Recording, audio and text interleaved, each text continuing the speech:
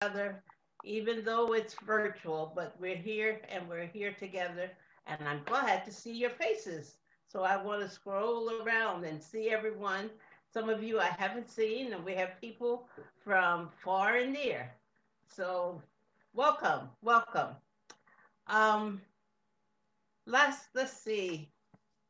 Karuna, are you here? Oh, there you are. Hello. Right. Let's just have a land acknowledgement so that I can get myself grounded and we can get started, okay? All right, sweet. So, hello, my name is Karuna, and I'm from the YC, the Youth Empowerment Committee. And today I would like to honor the people whose lands we live on, the Molala, the Cayuse, the Tualatin Kalapuya, the Willamette Tumwater, the Wasco Wishram, and the Clackamas Chinook, and the other Chinook people of the Willamette area. We must acknowledge them as the original inhabitants of the land and recognize we are here because of the sacrifices forced upon them. It is in our place and duty to honor the original people and their continued stewardship of the land that makes up this community. Thank you very much. Thank you. Thank Thank you. you.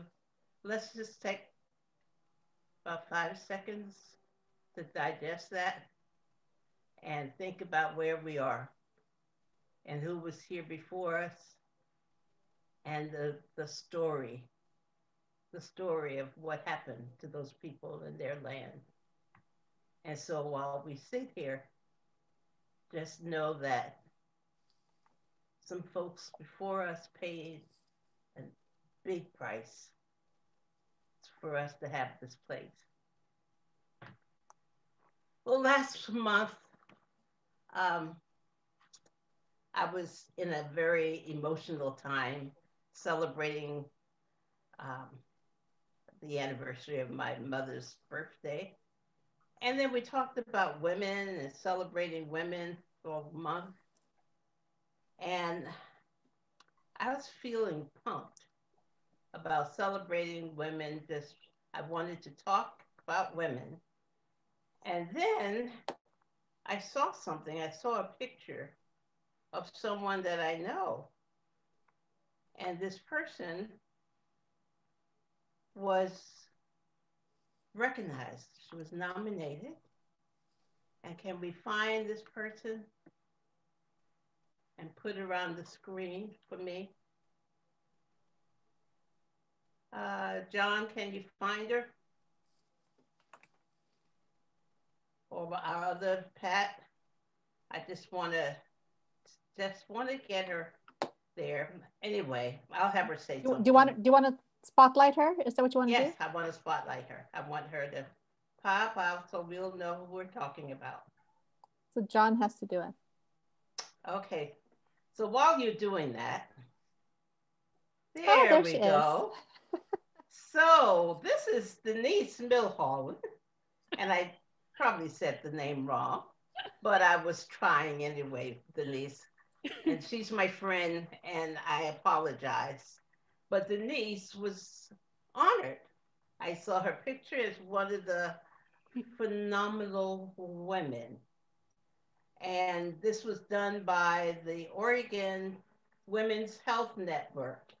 And so we want to let you know, oh my goodness, I got a little bit about her background, and I said, oh my goodness, we have someone in here that's a high. She spent 30 years in corporate America and the public sector. She's done all things. She's traveled to 30 different countries. She is the board secretary of the nonprofit Good in the Hood Multicultural Festival that's held in Portland. And this is its 29th year, and she is working as the chairperson of the parade she's just doing a lot. And she had a chance to go through the leadership Lake Oswego leadership class, leadership Lake Oswego. I should know the right name of it, but I don't right now. And she is one of our own. And we want to say congratulations. She is a phenomenal woman. She's organized. She is great. And she has all these skills. And she's one of us. So let's give her a big hand clap. Thank you. Surprise! I wasn't expecting this, obviously, so thank you so much. I Thank you for said surprise. recognition. I was trying to figure out how we could do this. Thank So you very much. we had joys and we also had sad moments. We had sad moments when a young man decided that he would murder, shoot people just because of their ethnicity, of who they were. And so we had the gunman who killed 8 Asian people in Georgia. That made all of us sad. It made us feel it was something that we felt across this country to know that because one of our leaders, former leaders, decided to say something very negative about our Asian people, and that person, unfortunately, gave other people the right to say and to do things, to harm people, to hit, to hurt, to spit at, to do just mean things to our Asian American and Pacific Island people. And we want you to know that as we respond to racism, we are standing in solidarity with you against the hate, against all of the mistreatment that you are getting. We joined with Lake Oswego, LO for Love, for what was supposed to be a silent march, and that did happen. But before the march, there were people, Asian American people, adults and young people, sharing their stories of what has happened to them being here in the great United States of America. And you know what? I said, we've been treating people badly as long as we've been here. And it continues and it continues and it continues. And we have to break it. We have to interrupt it.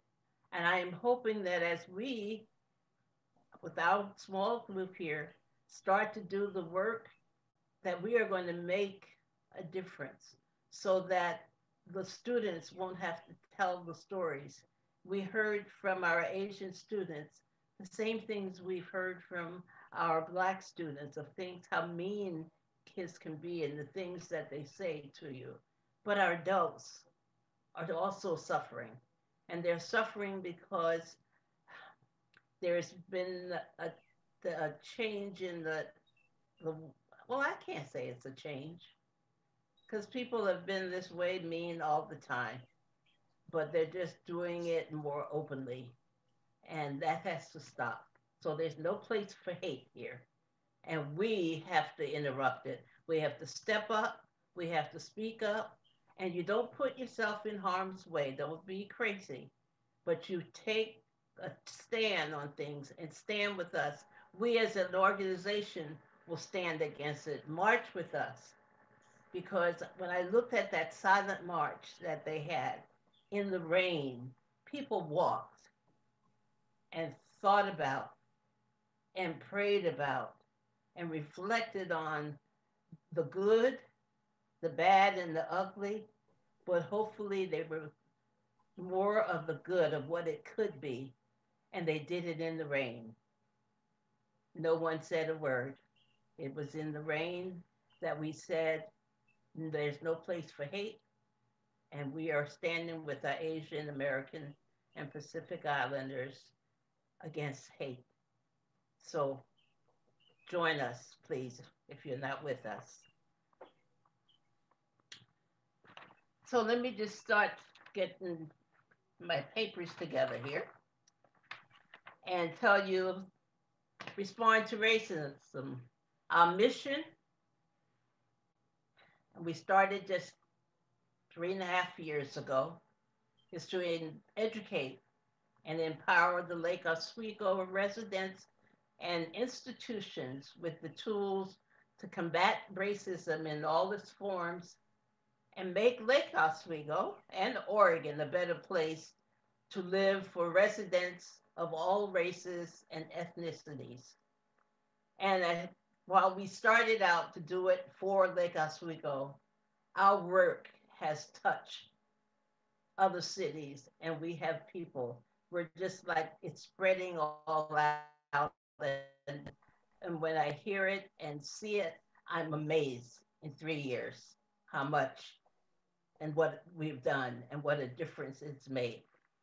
But for our meeting tonight, I want to share the agreements that we came up with a long time ago, and we're still keeping our agreements and our expected outcomes. We want you to speak from your own experiences tonight. We've all had different experiences, and so you used an I statement. Please don't tell someone else's story. And please don't generalize someone else's experiences while you're talking. Listen with full presence, curiosity, and openness to others' perspectives. Ask clarifying questions. If you don't understand, ask clarifying questions. Assume the best intent, and sometimes you have to lean in to discomfort. I mean, you have to sit with that discomfort for a little while.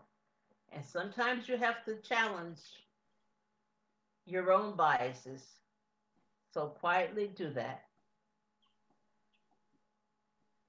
Sometimes there are oops, and sometimes there's an ouch. The oops, when you say something, oops, I shouldn't have said that. But, and then there's an ouch when someone has said something that sort of, I used to say when I was growing up, the little said that someone stepped on your foot or stepped on your toe. That meant something that hurts a little bit or it wakes you up, may stimulate a little bit of pain in ourselves and others. And I ask that you take care of yourself. Take care of yourself. So we want you to step up, step back if you talk too much like I do, and listen. Listen more if you tend to talk a lot.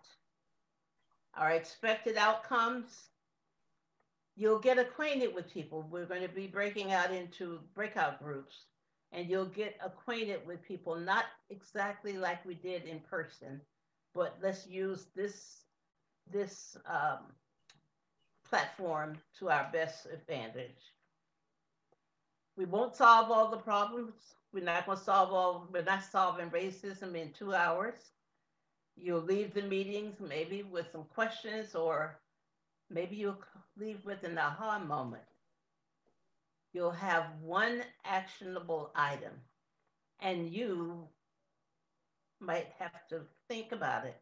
But before you leave this meeting, think about one thing that you heard, one thing that you were feeling that, I could do X, Y, and Z myself.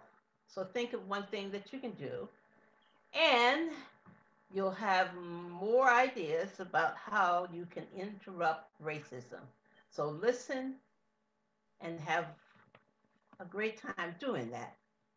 But I'm not finished talking yet. You have a lot to listen to from me tonight. I apologize. But we sent out a letter, and it was a fundraising letter. And that fundraising letter went to some people, and we don't know what happened. So we're sending out the second letter, and we are looking for you to please read it and to help us out. We are a nonprofit. You have a lot of volunteers here who are working full time, sometimes overtime, to help respond to racism. And it's great. I mean, it's great. We are greeting um, different people, we're meeting people, and I'm encouraged and want to just take a moment just to think about how far we've come. Those of you who've been with us from the beginning, when we first started to talk about racism, when we sat down at the church with our 66 people, and we sat there and just was, most people were just amazed that there was a racist incident that happened in Lake Oswego. And then we started talking, and people started realizing that things are happening here. There is racism in Lake Oswego. There is systemic racism. But I can sit here with a smile on my face tonight and tell you I am so, so happy because in 3 years, things have changed.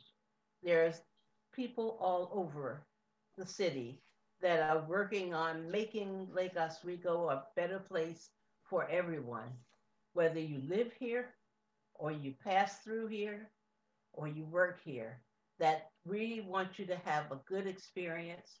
We want to see more variety here, but we want to welcome everyone.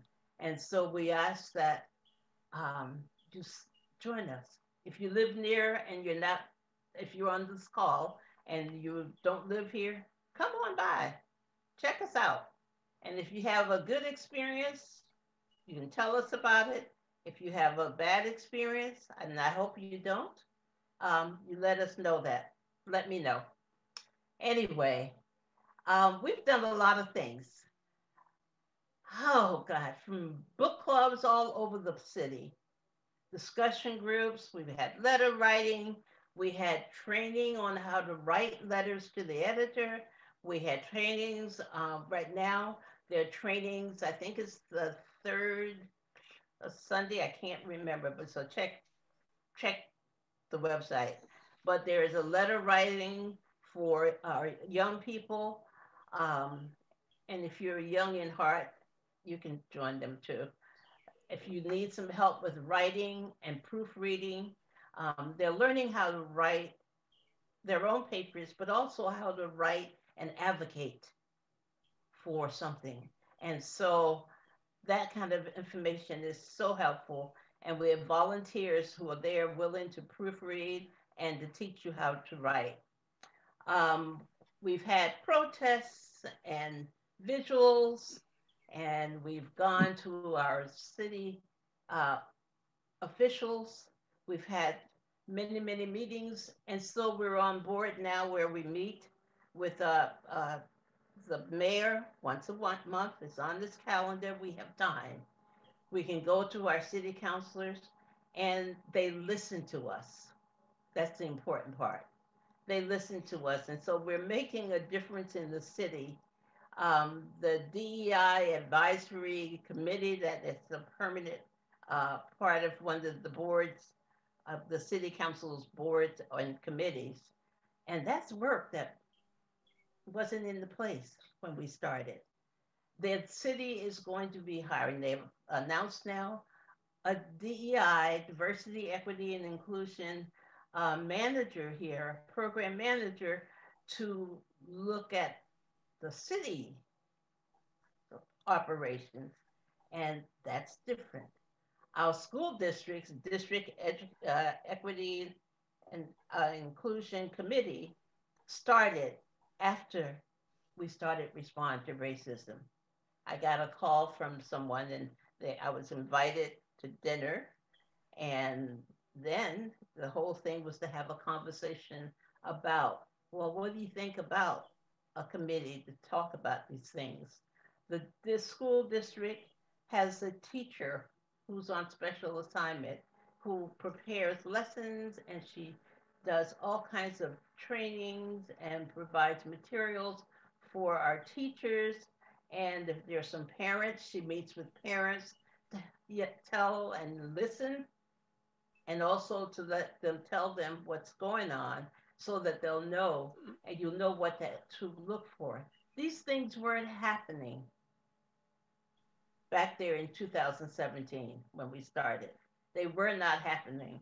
And so I'm happy. There are churches doing things. This happening all over the city, and I am happy about it. But it also requires a lot of work. We need volunteers, and I'm going to be looking out here and saying, okay, we need someone who can help us.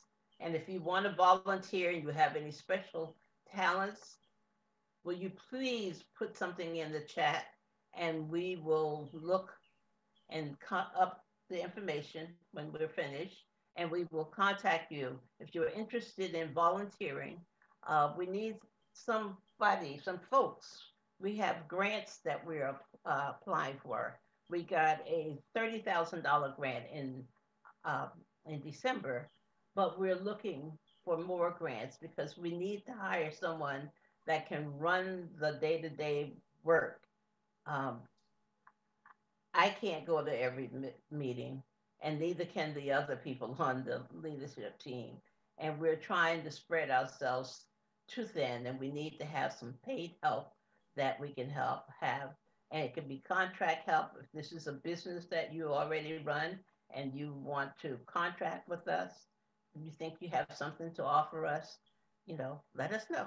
And we will check you out, but we need money to do it. So I'm getting around to this whole thing. I'm talking all about it, but I'll we'll send something out in writing instead of listening to me. But what I would like for you to know is that we applied for another grant. We won't know until May whether or not we were able to get it. But on the grant, we put down that we were going to be raising $30,000 on our own. And $30,000 for us is a lot of money. And then if you are so want to do it and you have the money and you can want to play a lot of it, give us a lot of it, rather. You're not paying, you're giving us money. We are a 501c3, but we're asking for money. And I guess I don't do it very well when I beg for money, but I am asking you to to uh, make a donation. Some of you have told us that these meetings, you look forward to them, they have changed your life. We need money to keep on doing it. And so if you want to make a donation, you want to do it on a monthly basis and a regular basis, we still have a connection with our church, the Lake Oswego United Church of Christ, and that is the church. It's not a church activity. They happen to embrace us and work, but they're helping us out. But we have a line there for you to budget, for you to pay to donate. And if you want to set it up where you say, I want to give $10 a month, or I want to give $100 a month, it doesn't matter how much. If you want to just give it and give it to us so that we can plan our budget and our activities. If you don't want to do it that way and you just want to write a check, you can write a check and I will put the address in the chat for you to copy. So the information will be in the chat for you. But we're looking forward to it, and I'm looking forward to you having a wonderful, wonderful night. Okay, now that I've talked you to sleep, let me take a little poll. Are you ready, John, for poll? We'll I think so. Okay, so this is a short one. He's going to put a poll up, give us a little response, and then while he's doing that, I want to just say thanks to all the people who have helped us. Our city council meeting, going there, listening, the people listening.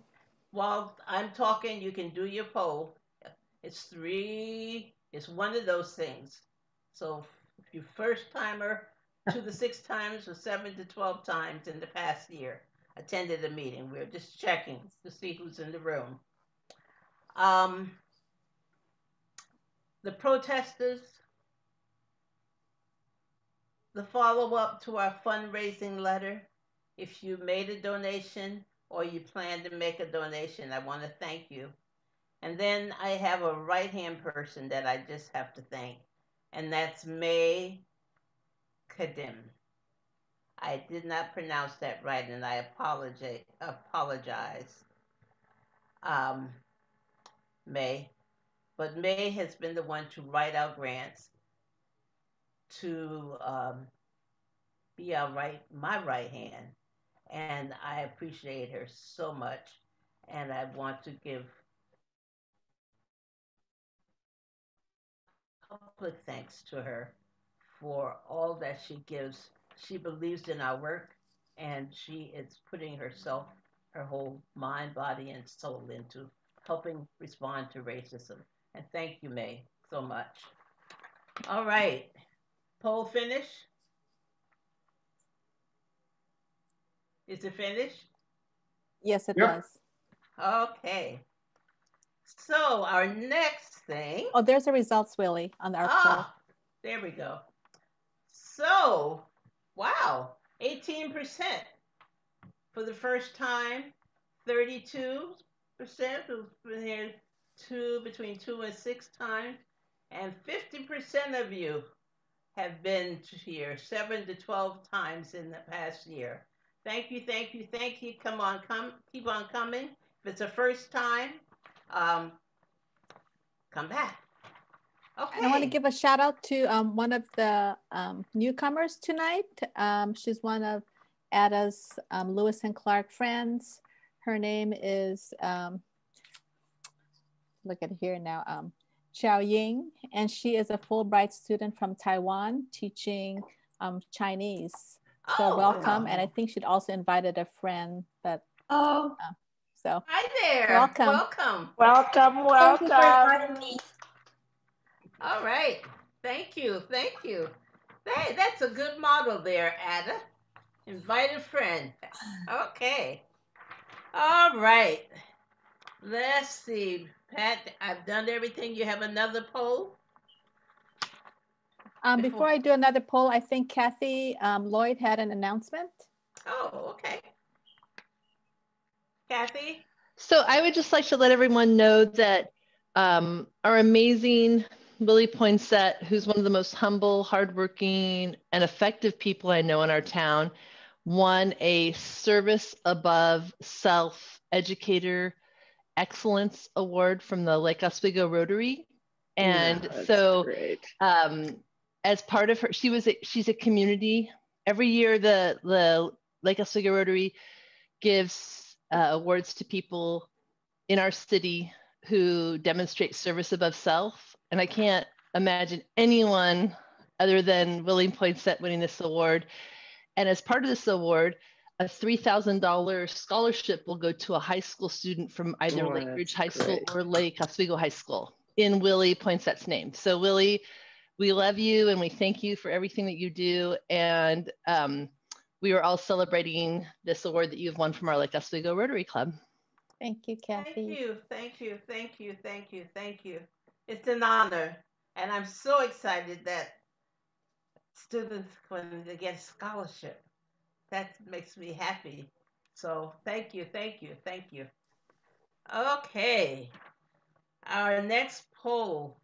You have me doing all the polls, Pat. You're the president. You're going to do the next one? All right, the next poll. We're going to see what kind of activities you've done over the last month. So you'll get a poll, and it's going to say you've read or you're reading Caste or Warmth of Other Suns. You've continued the discussion of America's caste system about some things, for example, redlining. You have examined the role systemic racism plays in your life. That means you've given it a little thought there. You've reached out to a BIPOC, Black, Indigenous people or people of color led equity group and asked how you can best support them, and you followed through with it. You've attended either the city council or the Lake Oswego policing listening session that they had for citywide. Or you took an action that's not listed, and you don't have to tell us what you did. You just have to say, I did something. So go for it. Do the poll.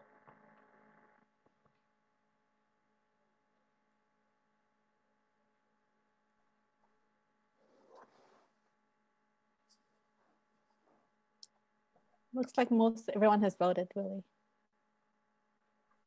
Okay. And you want to tell us the results?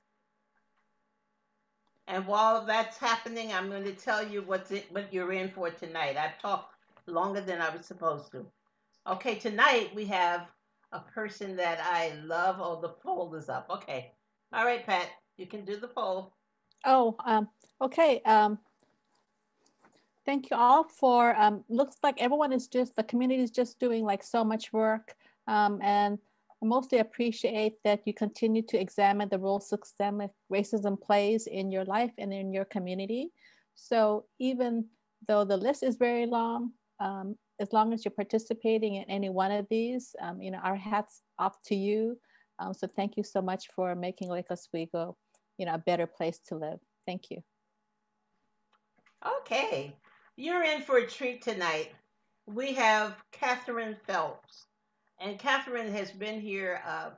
I'm totally off script, but she is the one who does our story time. And if you have a young child or a grandchild, or you just want to listen and watch what happens Young at with heart. it, young at heart. If you're young at heart, and she did one tonight, and I thought it was just awesome about architects.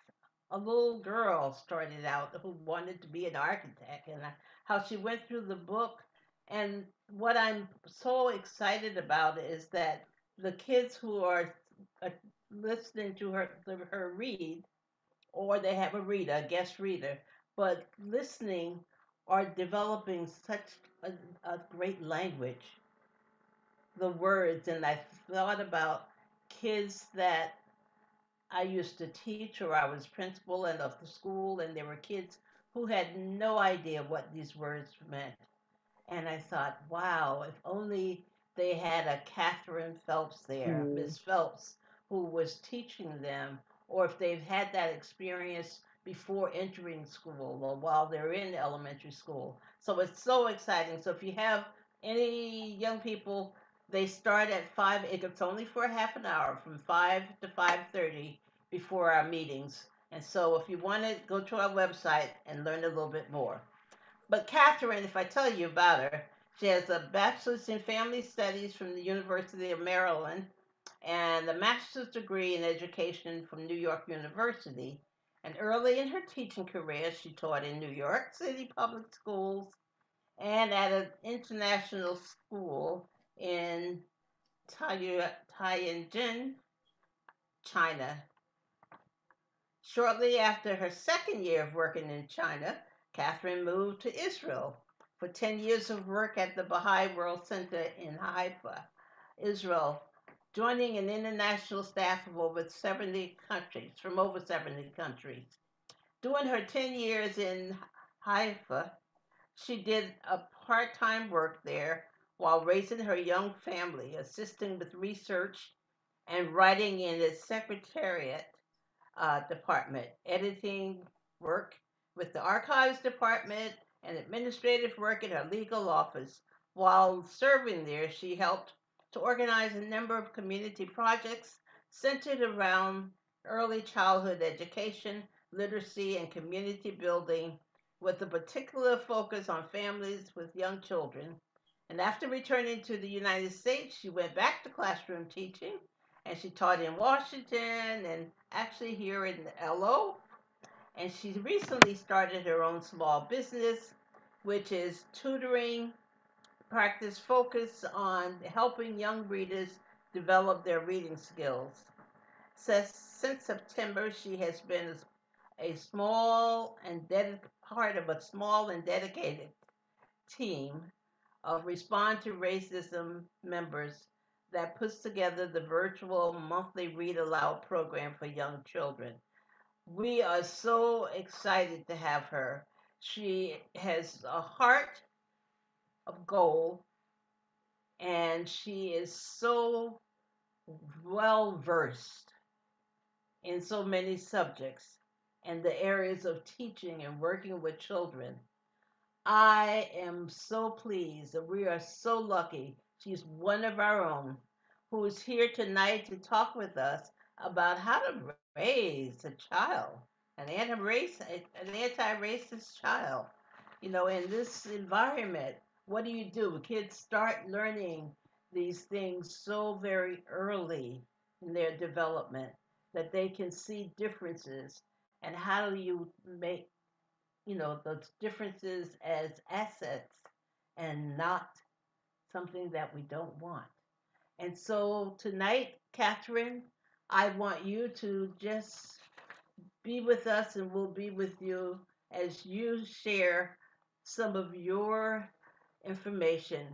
Um, I have to say, one thing I didn't say about this, I saw Catherine doing a presentation at the LO Reads for parents. And I said, our parents and grandparents could benefit from this. And so here she is tonight. And with not anything else, I hope, Pat, did I cover everything? And Catherine can finally get on. Yes. So our guest for tonight, who is a member of our group, Catherine Phelps, take it away. Thank you so much. I'm really glad to be here. And congratulations to Denise and Willie. All praise to these beautiful women doing so much for us. I am going to be sharing tonight a presentation on, let me share my screen here, on raising up socially conscious anti-racist communities for our children. And there are just going to be sort of 5 different parts to our time together. So first we'll have a video presentation, and then we'll break out into small groups, into breakout rooms, and have small group discussion. The facilitators will share some questions with the group and have everyone discuss them. Then we'll come back together and we'll have a whole group share. So if there are any highlights or insights from that small group, we'll share them together then. And then I'll share with you some highlights from a research article that I read not too long ago to give us insights on how children learn race, but also how we should approach talking about race with children. And then I'll share a few action steps, because this is something Respond to Racism community is really big about, is finding ways in between our time together to act on things so that we feel a momentum and we're doing our part as individuals for the collective whole. So the first thing I'll share with you is a video presentation. It's from 2012, but I was really amazed. And this article was that I found too, because I was trying to research this, is also from about 9-10 years ago, but I'm always shocked at how relevant and timely they are. And certainly the research hasn't changed all that much in this area. But this video presentation that we'll be discussing is looking at race and how children learn about race. And after we watch the video presentation, the questions that I'll have the facilitators talk with you about are these 2 questions. What insights about race, about children and race, did you learn from the video? And then I'd also like you to talk about the question, why do you think some parents avoid talking about race and racism with children? So let me start off by sharing this video, and let me optimize the sound. Okay. Thank you so much. So we wanted to see if there were anything anyone wanted to share from the small group discussions, any highlights that anyone wanted to share from their group. Thank you, Sarah. Hi. So when I was talking to my group, I was thinking a lot because, you know, I'm not that far away from my childhood. Some would say it's still my childhood. And whenever I talk about race with my peers, I always hear the same excuse from white kids. I'm colorblind. I don't see color. We were talking about that in the breakout room, that general excuse for being racist or whatever they might excuse themselves for. I feel like race is a big part of some people's identity, and to say that you don't see that kind of diminishes them. So I wanted to add to that because I feel like that should be talked about more. Thank you so much, Sarah. Thank you. Yeah, thank you. Any other shares from the whole group? Kristen? I would like to say something that I thought we concluded in our group that was very enlightening, but first I'd like to respond. I couldn't see the name of who was just speaking, but I also want us to recognize that at any one time, there are several different identities operating in a person, and denying the existence of any one of those identities is like erasing them as a person. And unless there's an open acknowledgement of who that person is fully, it's like you're erasing part of their past and part of their experience.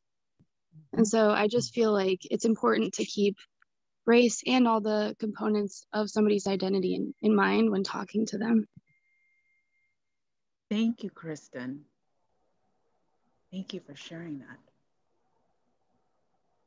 Any other thoughts?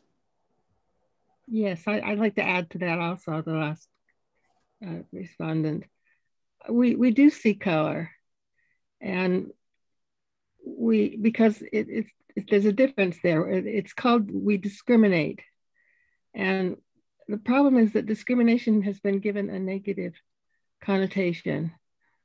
When we want something for our birthday, we ask for it. Because we discriminated on what we want. Through discrimination, we can satisfy our wants and needs, as well as turn it in a negative direction. And I think that we need to understand that difference. You can discriminate, but it doesn't have to hurt someone. It doesn't have to cut into their identity or diminish them the way it often does. Perhaps we need a new word, something that's more accurate for what's going on. Thank you.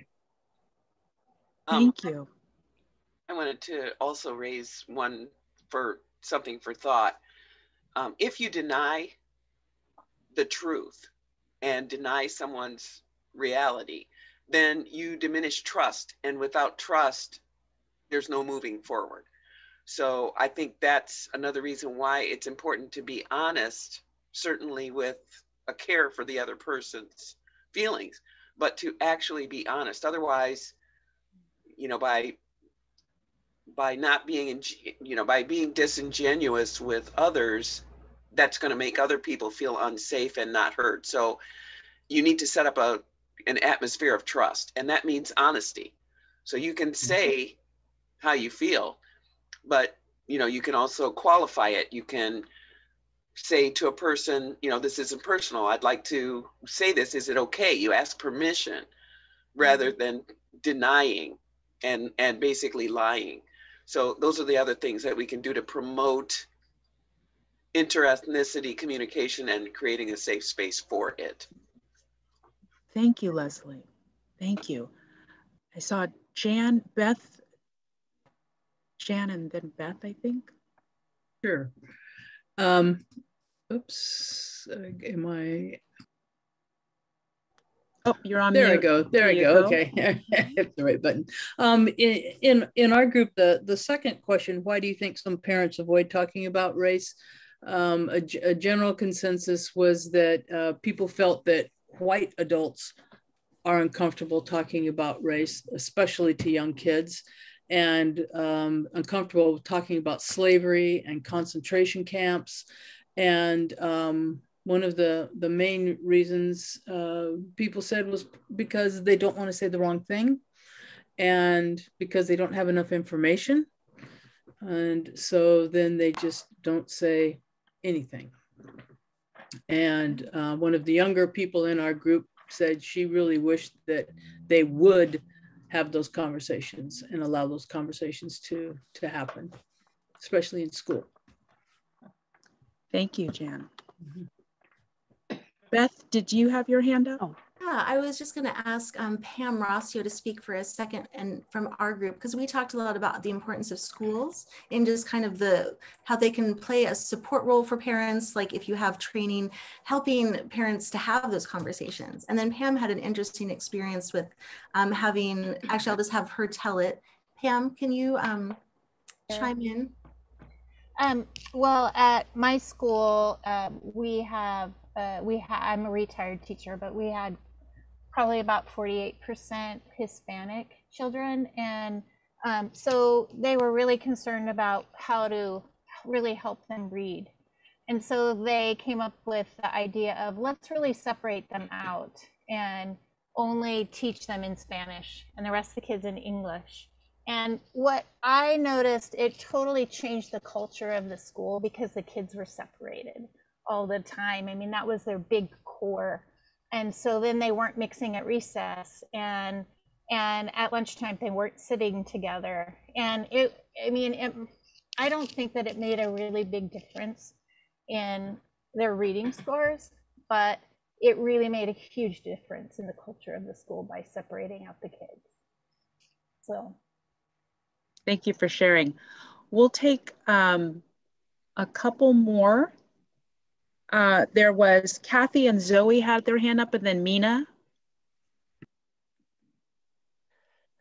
Zoe's our spokesperson. Zoe, if it's okay, I do want to jump in, and maybe this is what you're going to say, but we were just talking about how white families are worried about saying the wrong thing or when to start speaking about things. And I think one of the things that came up in our group was that if you're a member of a marginalized community, you start having that conversation before kindergarten. And so, or at least at kindergarten. And so, and there's no concern about, am I going to say the wrong thing? Because it's something that has to be addressed and spoken to. And so I think that for our group was saying that for our white parents and members here that saying, using that as an excuse, well, I'm just going to wait. There are folks in our community that don't wait. That conversation starts at age 4, age 5. And so that was one thing that was brought up in our group. And then Zoe, I'm going to hand it off to you. So I just wanted to talk about what we talked about in our group. And we talked about how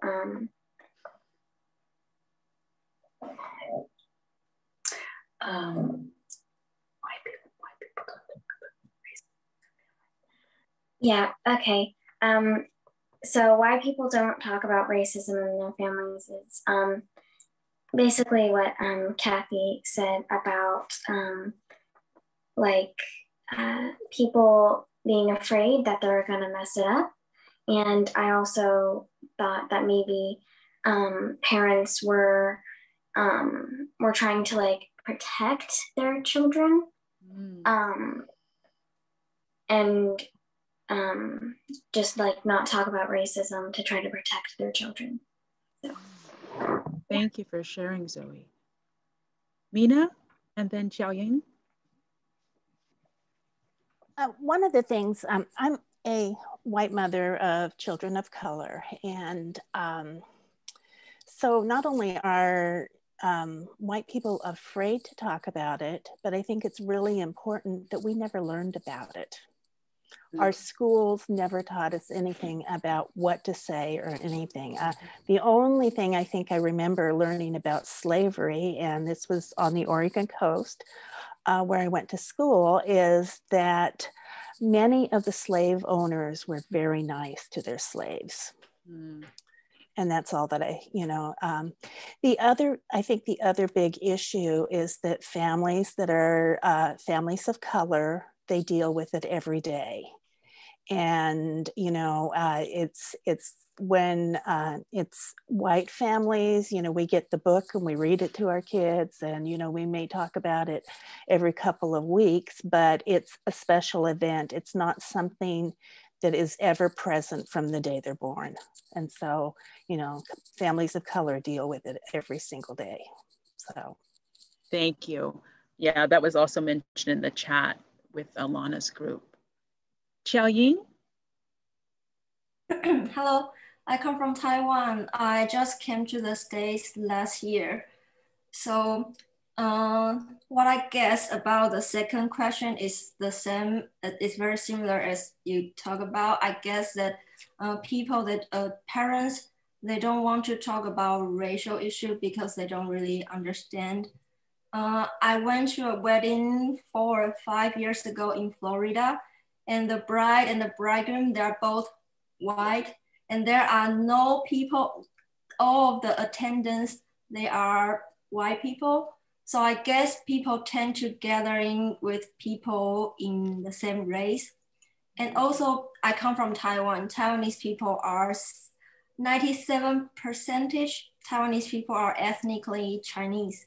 So in Taiwan, parents don't talk about race as well. The first time I came to the States, I went to Walgreens. I want to buy some skincare product. I want to buy some makeup. And I saw some foundations. They are all different colors. And it really surprised me because in Taiwan, when we learn how to paint, the color pen, the skin color is only one color, beige color. So it's kind of a cultural shock for me. So I think I can understand why those parents, they don't want, I don't think that they don't want to talk. They just never think about it. Thank you. And our last, let's have our last comments from Nandita. Hi. Hello. In my group, I think Saeed brought up a really good point, which was that I think, especially people of color, we kind of bounce back really easily. Like we somehow love our country so much, even though it's not very kind to us in really any aspect. And I think a lot of that is because we've grown up this way. Like we've grown up seeing people around us, like our close family and friends, and even ourselves being so hurt by the system that we just have to grow up with this warped reality of like what a good community looks like. And I just thought that was really interesting because it's kind of like Stockholm syndrome where like you're just kind of, you're like, I love this place so much, but it's like, it's not actually a functional system. So yeah. Thank you so much. Thank you everyone for your thoughts and your comments. Really appreciate it. And thank you again to the facilitators for facilitating our discussion. I would like to share a little bit now. I'll bring up some slides here.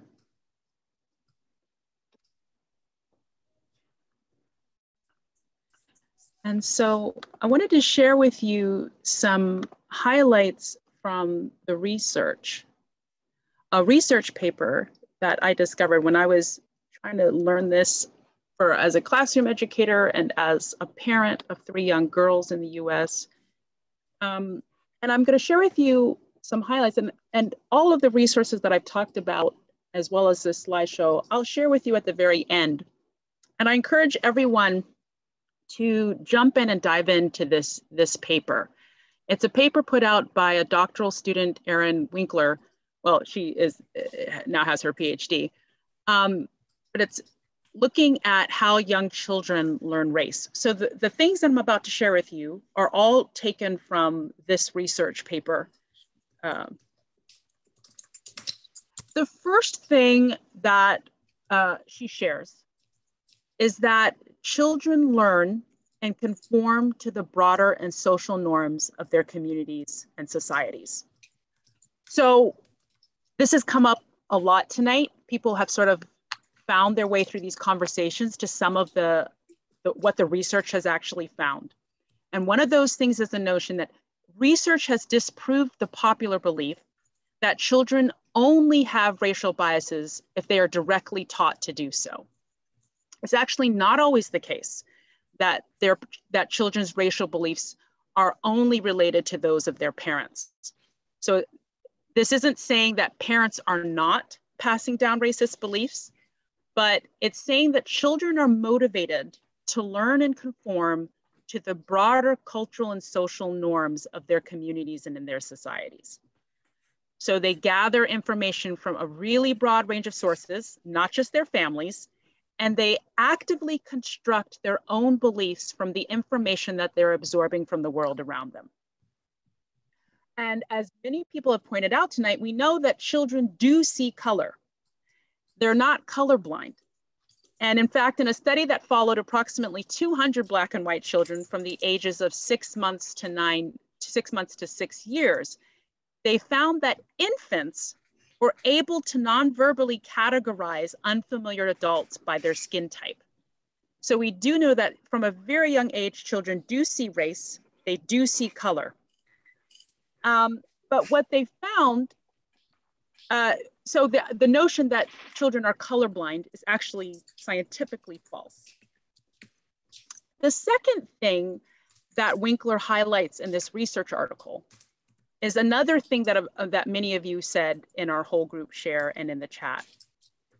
Even if adults do not explicitly mention or endorse ideas about race, children notice patterns in their environment, and they make inferences about differences between groups.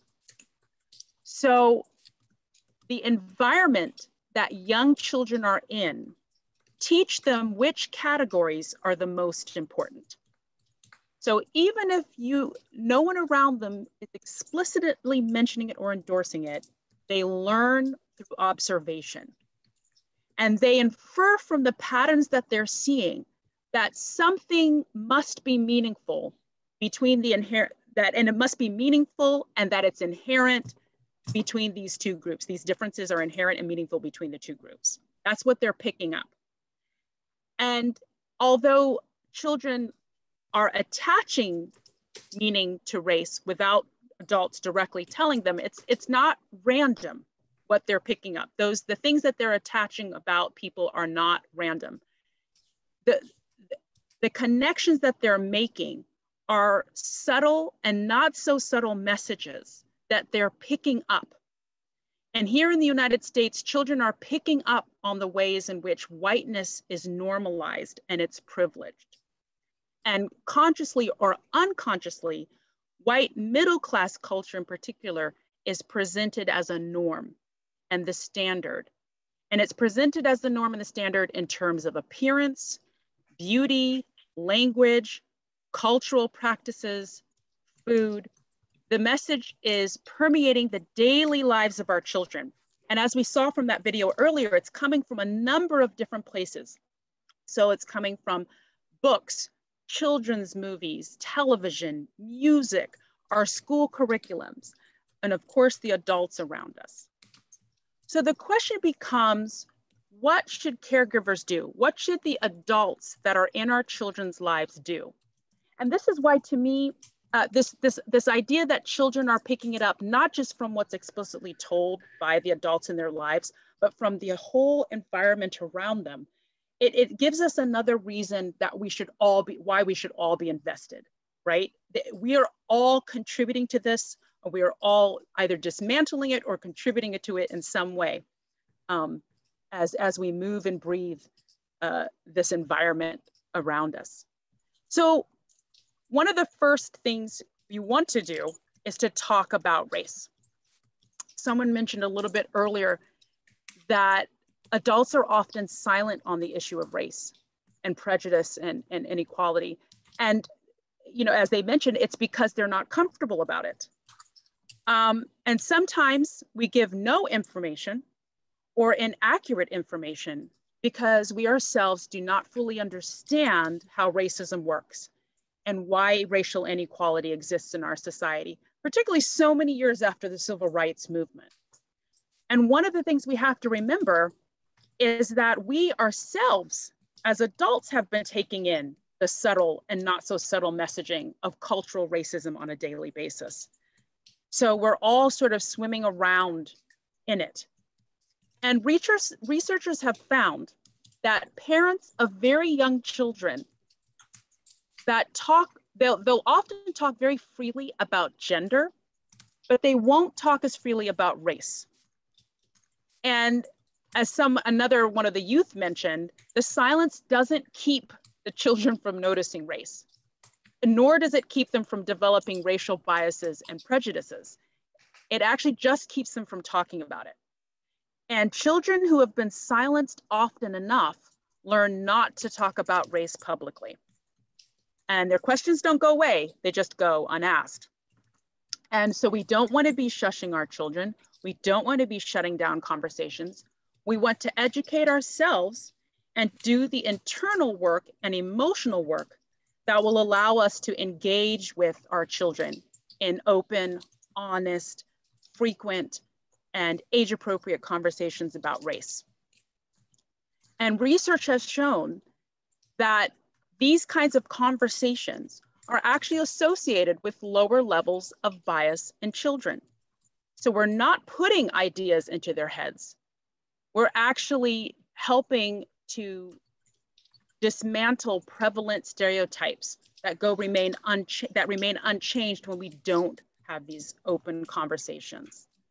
The other thing is that when name calling or discrimination happens at schools, and then it goes either unnoticed or unchecked and undiscussed by adults, children infer that that behavior is acceptable and that it's widely accepted, that this is okay.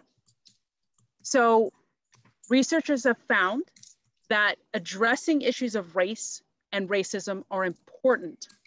And they're certainly important in our classrooms, even and perhaps especially if there is little to no racial or ethnic diversity in the classroom of that area. Children are picking up the ideas, and the less actual meaningful contact that they have with people from other racial groups besides their own, the more likely they're going to be to retain those higher levels of prejudice. So we want to talk to them about race explicitly, frequently, openly, and honestly. The second thing we want to do is we want to encourage complex thinking. So studies have shown that teaching young children to think in more complex ways can be an effective way in reducing prejudice. And I think it was Kristen that had talked a little bit about this earlier, and maybe Leslie as well, that when children are taught to pay attention to the multiple attributes of a person, and not just their race, researchers found that reduced levels of bias were shown. So in addition to giving accurate information about race and racism, we should also focus on teaching children how to think critically and to see the multiple attributes of people. A third thing that the researchers found was that we want to empower children to act and make change. Perhaps the most important thing we can do is to provide them with ideas about how to fight against the continuing racial inequities we find in our society. And we want them to actively seek out anti-racist role models. We want to help them do this in our communities, in our society. And we want to expose them to people that are engaged in this work. We want to show them that people are facing these problems and our society is facing them. And organizations like this one are investing in making positive change. And we do this so that children have a sense of hope and they know that things are action oriented. We can change through action. I know that response to racism also really encourages all of us to take some further steps. I wanted to share just a little bit more about some things that you could potentially just do in your homes. If you're a classroom teacher, you might do this. I thought aunts, uncles, grandparents that sort of are very active and engaged with their families could take this on. And if you are not interacting with children, most certainly you could even just do this for yourself in your own home. But the idea is around diversity auditing. And I'll share with you the blog and the resources that I got this from, but it's a really powerful tool. And it's a wonderful way of being very explicit in collecting data about what's real and what's not. So some examples of auditing questions. So the example that this person did was looking at books. So take a look, they picked 25 books off of their shelf, off of their children's bookshelf as an example. You're a teacher, it's your classroom library. And they asked themselves, they took actually very explicit data around how many people of color do you see? What races of people do you not see in these books? How are different races shown in these picture books? Because it's not just a matter of, for example, when we're trying to help determine, expose children to diversity, it's not just that they see the races, it's that the races are portrayed in a very wide range of representations. And then you want to kind of look at what roles are certain races of people most often taking on in these picture books, and what commonalities do you notice? So this was, I think, a very powerful, and then when you collect all of your data, you kind of determine the messages. What are all the messages that these books or the movies that you watch or whatever it is that you're evaluating, what messages are they sending about race to the children that that are under your care?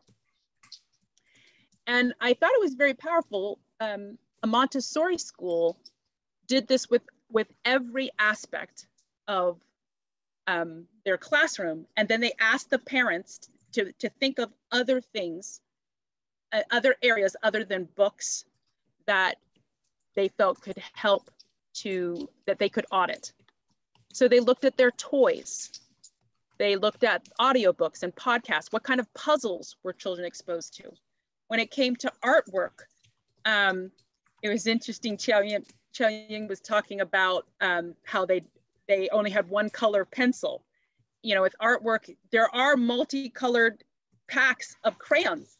So do you have those in your home? Are they in the classroom where children have a really wide range of skin colors that a palette that they could be working with? What kind of food are children exposed to? Clothing, parents said they looked at their dress up clothing. Parents also said they looked at board games, instruments, music, and entertainment. What sort of games and videos were they exposed to? And of course, I think those of us in this work, we again want to look at all the dimensions of things. So when we're looking at the representations that we have in our homes and in our classrooms, in our communities, in our libraries, you know, what races are represented? What about gender? What about things around same-sex parenting? What about things on transgender? We can look at these things through these different lenses: adoption, disabilities, children with complex health concerns, culture and religion, houselessness, refugees and immigrants. There are all these facets that we could be looking at to equip ourselves to expose our children to the humanity and the wide range of experiences in the world. So for next month, I thought one thing that we could all do is encourage each of us to take a step. One would be to conduct a diversity audit, whether it be of the toys in your home, depending on the age of your children, the books in your home. If you're a teacher, I definitely recommend doing this with your classroom library. In fact, I'm going to share in the resources, I'll share a blog in which the teacher had the whole class do it. And I think that's a fantastic idea. I think one could sit with their own child. This is one way to open up a dialogue around race. If your child is a little bit older, you could sit with your child and pull out those random set of books and talk to them. You know, what do we see here in our bookshelf here at home? What do we see? What kind of picture books do we mostly read? And what are they mostly about? You could take this slideshow, you can copy it and revise it and make it better and present your learning to a group of friends or colleagues. This research article I read was really, really impactful and was so full of information that I think that alone could just be a discussion group for a PTO group or parents that are trying to be active and engaged in this. You could also explore resources that were shared in this presentation and find something meaningful to post or to share. It doesn't have to necessarily be something that you know a lot about, but if you think it's important for others to know about, research it and share it. So I wanted to be sure to give you the all of these resources here.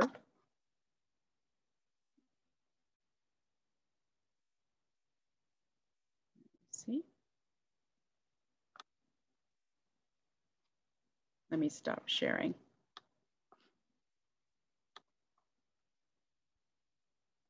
I'll put it in the chat. Oops, sorry.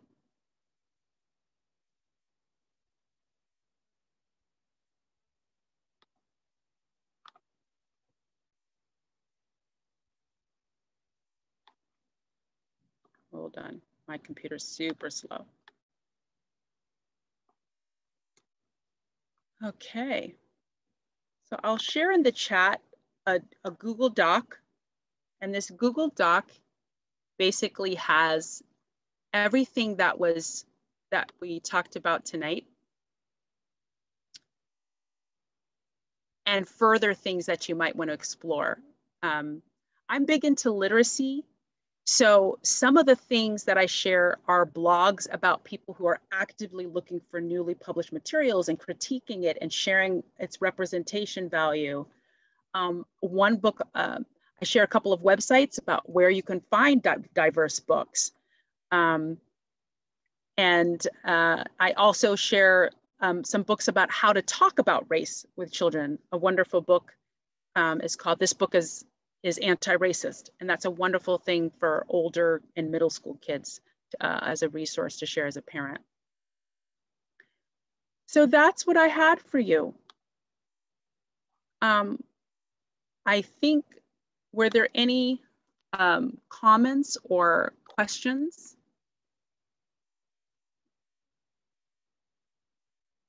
We're coming up on the hour, so I think I kind of tried to skip around a bit.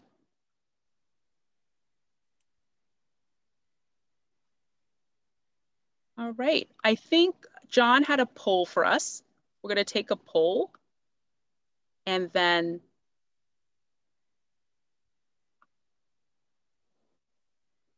Terry will close us out. Thank you so much, Catherine, for all of the insights and the work that you put into tonight's presentations. Very, very valuable. So we really appreciate it. Yes, thank you. My pleasure. So very thank much, you. Catherine. Thank you to the facilitators again, and thank you for everyone for the insights. They were already here. Everyone kind of had it all, but the research showed is what our intuition is telling us. So we're also our own guides. Really, Catherine, the key that I'm getting is the key to all of this, and the key to progress is education. To take responsibility for your education, to take responsibility for the education of the people in your network, your children, and that's how we'll have a future for this country. That's how we'll save ourselves. That's right. And Sarah and Zoe, so much, I think, yeah, Sarah and Zoe like kind of nailed it, you know, with the notion of having conversations, being open and talking about it. Yeah. Great. We're glad you learned new things and heard different perspectives tonight. So John, are you going to put up the things to be aware of that are coming up? Yes, I am. Perfect. Please bear with me for a second. Okay. Don't go away, you guys. Just a couple more minutes. So this is Genocide Awareness and Prevention Month. And so on the screen here, which I think will be emailed to you or put in the chat, are some things you can do to educate yourself and to participate in different activities going on this month. The second thing is the LO City Council meets tomorrow evening at 5:30, and they will be voting on Ordinance 2868, which pertains to establishing a DEI advisory board. So if you would like to submit a comment about in support of that ordinance, you can do so by noon tomorrow, and the email address is on here at the city recorder. The community policing work that is going on right now is in full force. They had the community kickoff, and now they're doing focus groups, which are starting this week. So if you signed up to participate, thank you so much. If you did not sign up to participate, we hope you will take the survey, and that will be released on April 7th. And there's a link that you'll be able to go to find the survey when that's released.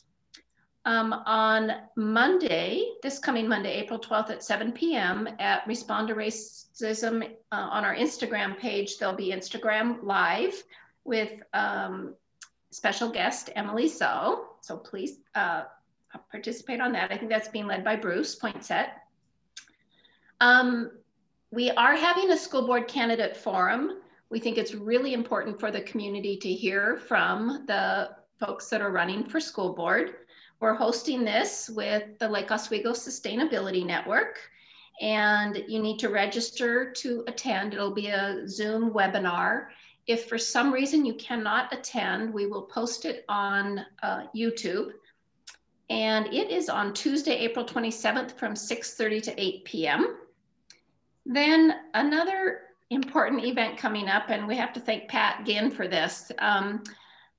There's a documentary called Samurai in the Oregon Sky, and we're partnering with the Lake Oswego Library to bring this documentary to the community, and then we'll have a discussion following the showing of it, virtually of course, with the filmmaker, Ileana Soul. And it's a beautiful documentary. I got a chance to see it, and it's very interesting, and a lot of information that you may not have known about the bombing of the US mainland during World War II, but most importantly about healing and understanding, and I don't want to do a spoiler, so join us. Okay, if you like to or have experience with grants, we'd love to hear from you, and there's information about that. And mark your calendar for June 19th at 4:30 p.m. There'll be more coming, but we're having a Juneteenth celebration. We're partnering with the library and with the Lake Oswego Parks Department, and it should be great. And then there's different resources here available to people who might need it. The Racial Equity Support Line, the Stop AAPI Hate Reporting Center. And so if you have an experience, and we encourage you to report any hate crime or experiences. So thank you. So Willie, I think it's you or Pat. Hey, Terry, if I could just say something. We sent this out in an email yesterday. Cool. Thank you. So you all have this.